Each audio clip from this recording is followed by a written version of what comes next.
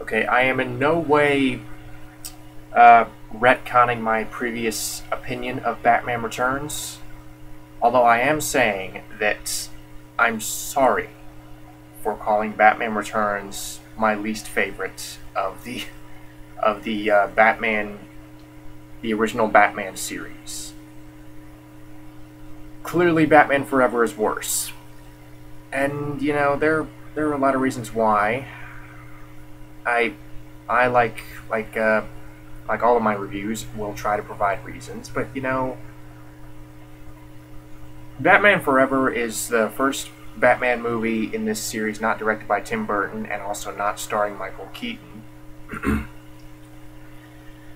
And instead, Batman is played by Val Kilmer, and he is combating two villains this time, the Riddler and Two-Face. Last time it was Penguin and Catwoman. This time it's the Riddler, played by Jim Carrey, and Two-Face, played by Tommy Lee Jones, despite the fact that Billy D. Williams played Two-Face in the first Tim Burton movie. However, he is getting some help in the form of Chris O'Donnell as Robin, who is Dick Grayson, secretly Dick Grayson, a circus performer whose family was killed by Two-Face in his search for Batman. In addition, there is a new love in Bruce Wayne's life in the form of Dr. Chase Meridian, who is, I believe, a criminal psychologist. She works in the field of psychology, is what we're saying, and she has both a clinical and a sexual interest in Batman. So, with all these things going on, oh, and the Riddler apparently wants to sap the brainpower of the entire city by putting what he calls the box on every home television in Gotham City. And basically what it will do is it will give people the illusion that they are watching some new innovative 3D technology, but in reality their brains will be getting drained and going into the Riddler's brain. This movie is very stupid. And honestly, it has not aged well. A lot of the time, I remember some good scenes about this movie, but the overall finished package is not very good. I mean, it's cluttered. It kind of has some of the same problems as Batman Returns, although I will say this, Batman gets more screen time than he did in Batman Returns. They at least tried to, in fact, this just might be the most screen time they've ever given Batman in these old movies. It's between this and the first one. Although I think he may get more screen time here. Batman / Bruce Wayne may get more screen time here. I think there's more screen time devoted to his origin story and why he's doing what he's doing here than I think the other movies did. So that's positive. And Val Kilmer as Batman. Some people have a problem with him as Batman. I don't. I mean, he wouldn't have been my first choice, but he's got a fair amount of screen presence. He's not really good looking enough to be Bruce Wayne, I don't think. But he handles the intrigue and the mysterious side of the character pretty well. As Batman, he's despite the fact that he still seems kind of hampered by the suit. He's fine as Batman. He doesn't really get a whole lot to do. He's not very intimidating. Although this movie does not go for an intimidating Batman. This almost seems, actually no, this does seem like a completely different animal from the two Tim Burton movies, because the two Tim Burton movies, they were stylish, they were dark, they had this very gothic they had this very gothic aesthetic. Now Gotham City and the Joel Schumacher Batman movies are just this. It's just this big neon light show. It honestly looks like Tokyo, an Americanized version of Tokyo. with a bunch of statues and whatnot. It's odd how different Gotham City looks, and I guess you could argue that's a good thing, because Schumacher may not have necessarily wanted to repeat what Tim Burton did or try to top him in the style, which was probably a smart thing, because Tim Burton style is typically what he does best. Chris O'Donnell's Robin. This has I know this has probably gotten some questions from fans, because, you know, Dick Grayson, he was not nearly as angsty as they play him here, but, you know, he's lost his parents in a circus, and he's overcome with this feeling of vengeance. So, and the way that they kind of try to tie that in with Batman's story for vengeance, and how he's having doubts about his willingness to continue donning the cape and cowl. I thought that was a really clever thing to do, and I think it's appropriate that they try to tie these two characters together, because this whole kindred spirit dynamic is primarily what motivates them to become partners. Some of the dialogue between them gets pretty repetitive. I mean, I think Chris O'Donnell toward the end kind of descends into, you know, you can't stop me. He kind of descends into that petulant kid, like, I'm going to do this and you can't stop me. But to his credit, he's a lot more. I can buy Robin dramatically in this more than I could the Burt Ward version. I mean, this Robin, I think is. I don't see how they could have gotten much better in a movie like this, which is already pretty silly. However, that being said, this movie has a serious problem in tone. Sometimes it really wants to be this dark, somber character study of Batman, which I think is where the movie shines. And other times it wants to focus on these really silly villains, which the villains, by the way, are so irritating in this movie. I could not stand the two bad guys. Jim Carrey is the Riddler. You know, this was the time in the 90s when Jim Carrey was just on top of the world. Ace Ventura, The Mask, all these hits that he was having, he was being hailed as this comedic god. And so they cast him as the Riddler, not because of any merit, but because it's Jim Carrey. He's in everything. Let's cast him as the Riddler, and he basically plays this he's more cartoonish than the Frank Gorshin Riddler from the 1960s Batman show, which makes no sense, because you know how, you know, Danny DeVito was kind of playing a darker version of Burgess Meredith. Jim Carrey is just completely over the top, and I think that's what I usually have a problem with when it comes to Carrey, is that he is just so over the top, and he makes all these weird faces without seemingly any rhyme or reason. And that does not change here. He is just so ridiculous in this movie.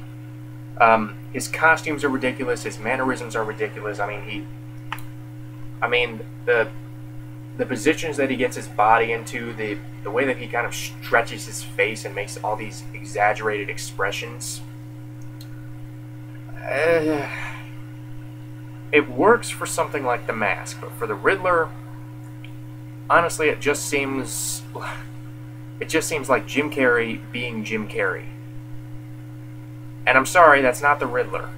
I could not buy this guy as a genius, or as someone that anyone would hire for any kind of high-ranking position at Wayne Enterprises. He comes across as a crackpot. He is just so transparent. And then we have Tommy Lee Jones as Two-Face, who's not very good either. He's not as irritating as Jim Carrey, but he comes close. A lot of the time, this is not Two-Face. Okay, this is not Two-Face.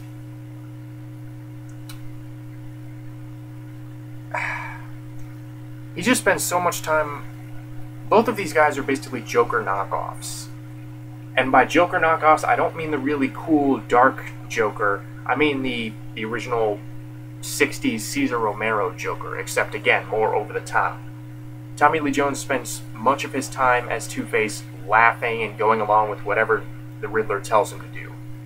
So neither of the villains are very good. They're not menacing. They're not entertaining to watch, in my opinion.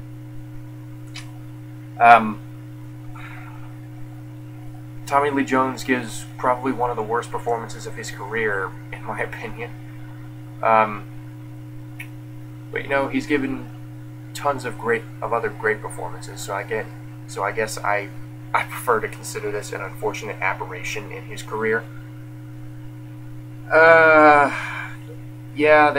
they don't really have much in the way of motivation either, because the whole reason why Edward Nygma becomes the Riddler is because apparently Bruce Wayne shot him down, shot his research down, even though he didn't completely shoot it down until you pushed him, you idiot.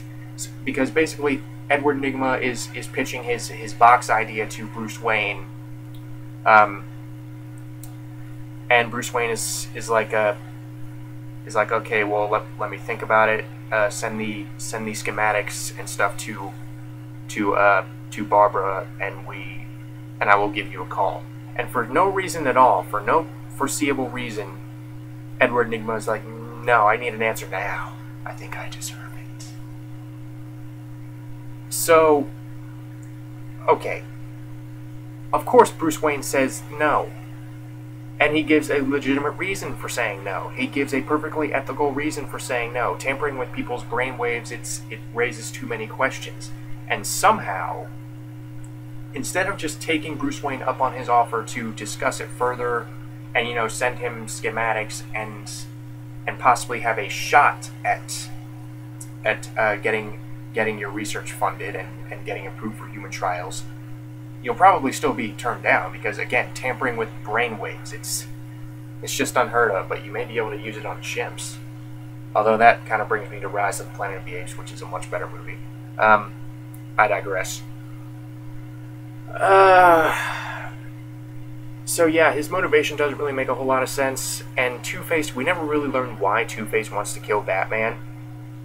You could argue that, oh well, Batman failed to save him from the acid that damaged half of his face, but we never really get any indication of that. All we get is a video showing Batman trying to save Two-Face. If anything, shouldn't Two-Face be going after the guy who damaged his face? Why does he want to kill Batman?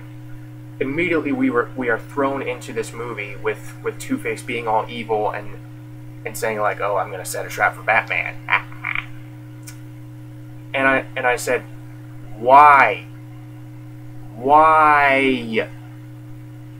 Explain.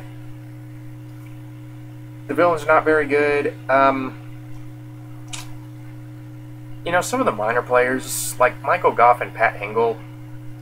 Pat Hingle's still not very interesting as Commissioner Gordon, but he gets the job done, and Michael Goff is still reliably likable as Alfred. And thankfully he gets more material to work with here than he did in Batman Returns, but again, Batman Returns was a movie that was overall better made than this. I think it was more fitting to the Batman character. The script was horrible, but, well, I can't really say all horrible. It was really just a mess. But this one, though, it goes back to what I was saying about the tone. The movie needs to pick a tone. You can't have it both ways. You can't have this really dark and serious character study that kind of hinges on the drama of Batman in one scene, and then immediately go over to the Riddler and Two-Face doing their over-the-top cartoonish scene. It just doesn't work. I mean, it honestly makes for a kind of unpleasant viewing experience. And then tying all that in with the death of Robin's family and him trying to cope with that, it actually gave me kind of tonal whiplash. I said, what am I supposed to feel during this movie? These elements never really mesh as well as I think the creators of this movie wanted them to. And the fact that they get some of the characters wrong doesn't really help either. Because like I said, this is not the Riddler and this is not Two-Face. And the Riddler has always been a pretty tough villain to nail. Because you could easily make him just a Joker clone. But, you know, again, I digress. The action scenes are fine. You still get the sense that the actor is hampered by the rubber suit, which they actually come out and say, "Oh, black rubber." Instead of body armor like it was in the first one, they say it's black rubber here. I will say this: Kilmer's movements don't look as stilted in the Batman suit as Keaton's movements did. But overall, Keaton was a better Batman than Kilmer, although Kilmer does an admirable job both in the physical aspects and the dramatic aspects. But overall, I just didn't enjoy this movie. Like I said, the tone is all over the place. It has some high points, like I said, with you know, trying to set up Robin as this damaged and emotionally distraught character, and you know, setting Batman up with a psychologist, which that is a brilliant idea right there. Setting Batman up with a psychologist as the love interest. That is a brilliant idea that they never really take advantage of. So even one of their good ideas, one of the good points of this movie, is not nearly as good as it could have been. You get some lines of dialogue of, you know, Bruce Wayne telling Dr. Chase Meridian of his past, and Chase said these are repressed memories.